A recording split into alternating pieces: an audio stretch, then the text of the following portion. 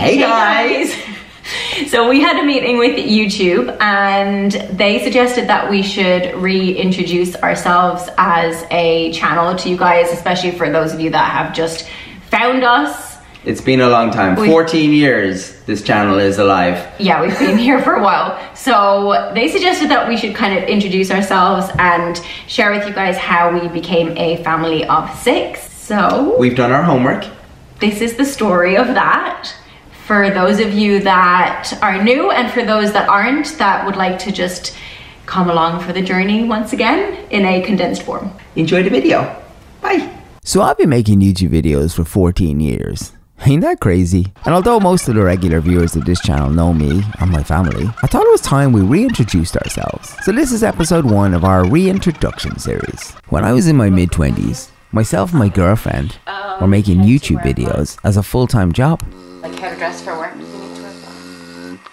We had this idea that we were going to travel the world, see everything, go on incredible adventures. Should we show them a view or we never show them a view ever?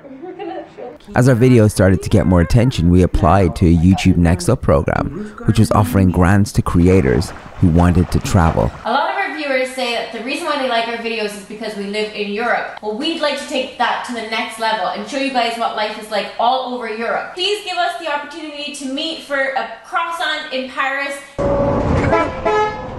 We had nothing tying us down. This was our time to see the world. But then right before that adventure was about to begin, something happened that changed the trajectory of our entire lives. Here we go, congratulations. It's not hard to make choices with huge amount of risks when you're young, broke and in love. And that was that.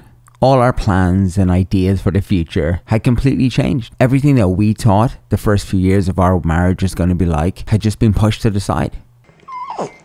Oh, good girl. We were now responsible for a human being. And I could barely even look after myself. But yeah, here I was, a parent to a baby, and she was amazing. Get your little fort, huh? No matter what anyone tells you, no matter how much advice you're given, how many books you read, how many courses you go on, there is no copy and paste for parenting. It's so different for everyone. What people do tend to echo is this idea that your relationship with your partner will suffer after you decide to have a baby together, and you will lose part of your identity and spend your time mourning your past pre-parenting life. A couple of days ago, I was out on the bike and I left the bike in the car.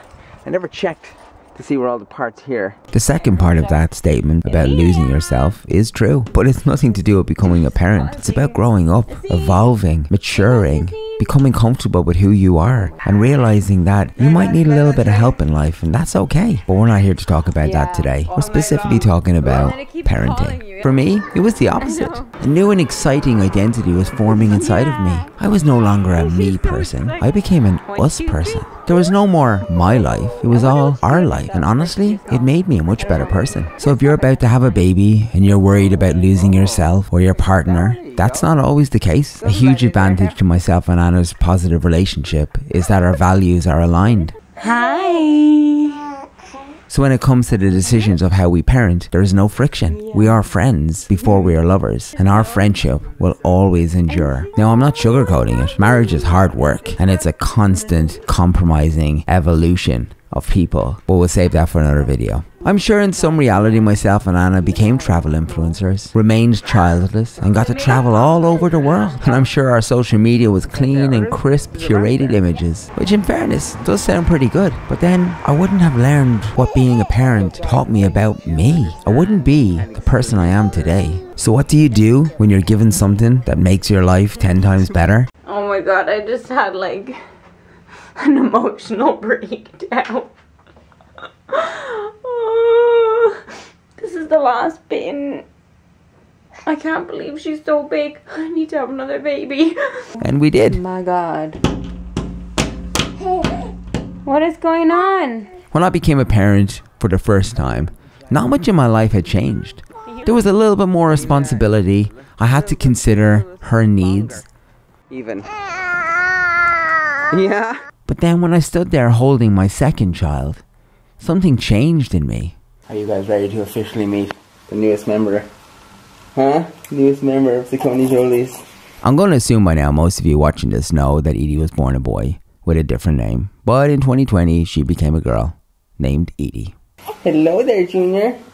All my ideas and dreams of traveling the world, now all I wanted to do was be a best parent that I could. I wanted to spend all my time in raising my child. I started to think about the future. I started to become insecure financially. I started to wonder, would I be able to support my children? So I convinced my wife to come with me on an adventure. All the talking about it, all the planning around it, has actually arrived.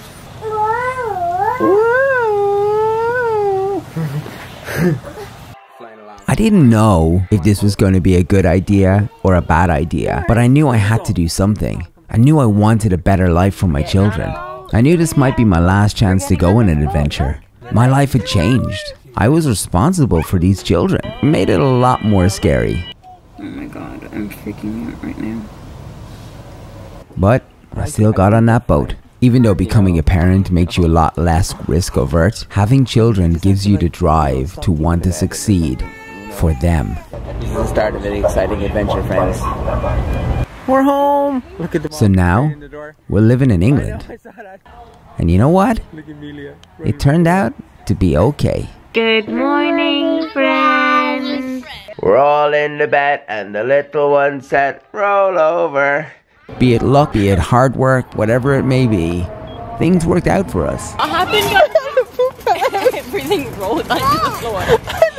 Get my drip. Our business grew and our financial worries faded away. I felt confident that I was going to be able to support my children. So what do you do when you get something that makes your life 10 times better? You get more. We have been keeping a secret from you. Hello guys, today I look at my new hairdo and I have a new hairdo here. We managed to get pregnant fairly quickly. And being that this was our third time, we felt like we were experienced parents. So we found an OB, we registered. We went through all the processes of looking forward to the arrival of a new child because we knew what was coming. We had 2 children. We'd been in this rodeo twice before. But then one morning, it all went wrong. All that hope, all that excitement was over. It's quite serious. Anna had some bleeding this morning. We're going to the early pregnancy unit to get a scan. I love you. For me, being a father to my children means that I will be their protector. I will be their cheerleader. I will raise them up. I will stand in their corner to help them fight any battle. I will listen to them. I will protect them. But this time, there was nothing I could do. I couldn't help my child. What happened to the baby? I don't know. Yeah. I was too small. Was it too small? Yeah. But isn't it okay? Because where's the baby now? In Nono's house. In Nono's house? In the clouds? Yes. Yeah. But I think we'll have another baby. Yes. A different one. We were told that after the miscarriage that Anna's body will become extremely fertile. And thankfully it did. And we got pregnant shortly after. But the entire time through that pregnancy, I felt so insecure. I expected at every moment that I was going to lose that child. That's the reassurance you want. I was refusing to emotionally connect because I didn't want to be hurt again in the same way. And every time we went for a scan, we were told, her head is too small, her body isn't growing. We were classed as a high-risk pregnancy. The little nose and stuff.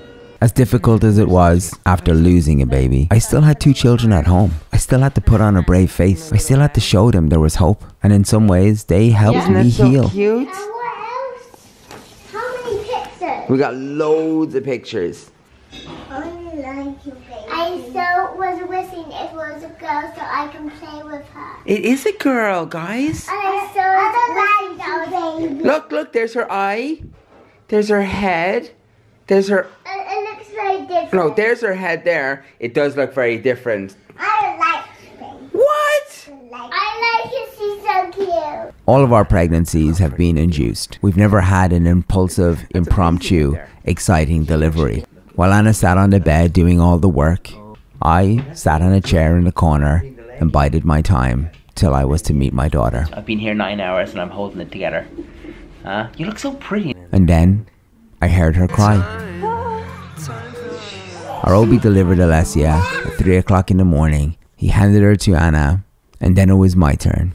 And as I stood holding her, I had the same feelings I had for my first child and my second child, and now my third child.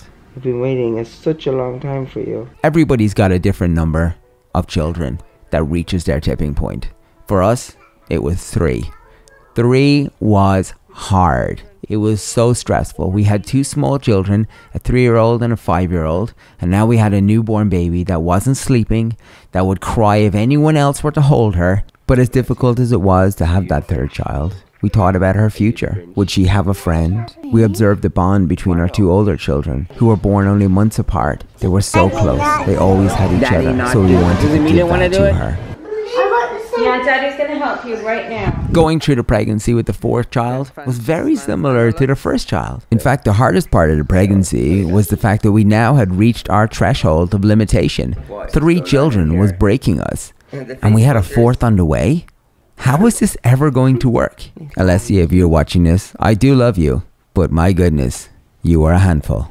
We went into the hospital that evening as organised. We were set up to be induced because Anna's body never seems to push out babies itself. The entire delivery experience was so chilled out and relaxed. We were all making jokes and laughing, and then eventually Andrea popped out of Anna. Hey now, buddy.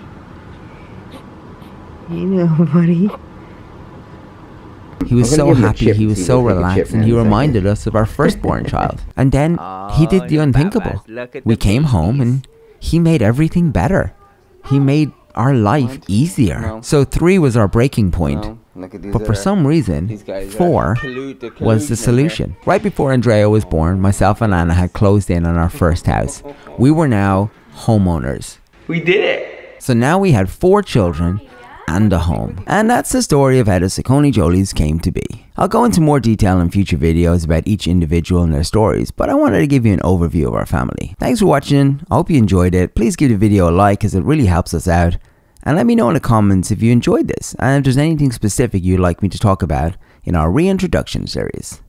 See you next time.